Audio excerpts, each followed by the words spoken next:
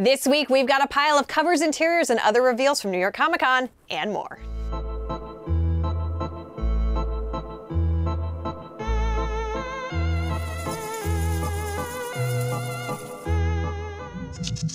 Just studying up on my Star Wars news.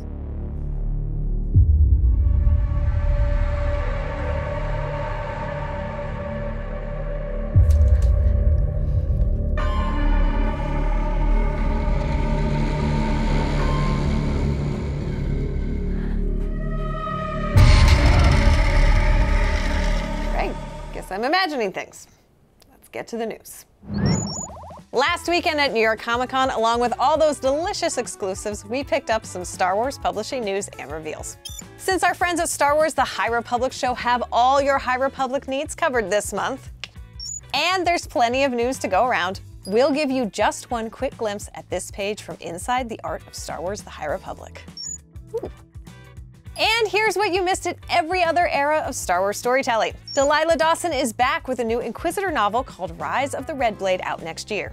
Writer Justina Ireland and artist Pere Perez are giving Sana Starros her very own Marvel miniseries this February, and we got a cover and some pages. Han Solo who? Speaking of comic book covers, we caught our first glimpse at Dr. Aphra number 29, Bounty Hunters number 29, Han Solo and Chewbacca number 9, and Star Wars Revelations, including some interior inks. We got even more sneak peeks inside Star Wars timelines, and grab a bowl of root leaf stew for a new page from Inside Star Wars 100 Objects featuring Yoda's Blistle. Of course, we have another new episode of Andor to talk about this week. The time to skip ahead is right now if you've not yet watched episode 5, The Axe Forgets. Don't say I didn't warn you. Do I think Edie Karn, Cyril's mom, deserves her own spin-off show? Yes, I do.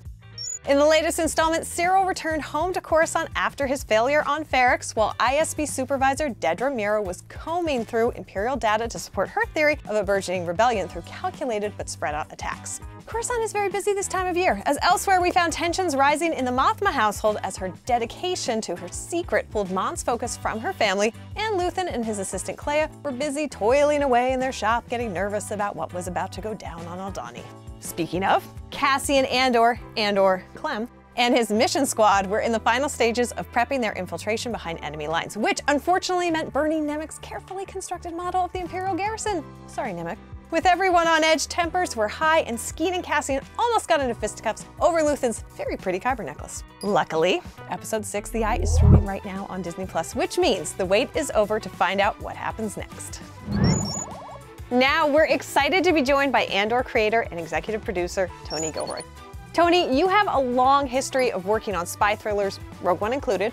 How do you take those elements of intrigue, espionage, and a noir sensibility and translate that into the Star Wars galaxy? This is a chance to do a show about the ordinary people of this galaxy and the pressure that they're put under by these sort of tectonic revolutionary pressures that are being put on them from all sides. The people who are ignoring it and been ignoring it and trying to ignore it. You got people who have been fighting it from the beginning. You got people that are being dragged into it against their will. You got people that are coming into it for theoretical reasons. And you got people that are coming in for revenge. That's what's fascinating. Thrillers are always people under pressure. But what's great is all of the outer problems, all of the outer pressures that weigh down on people expose all of the other problems that they have and heighten all the problems that they have in their lives. And in a thriller, that's the buy-in from the beginning.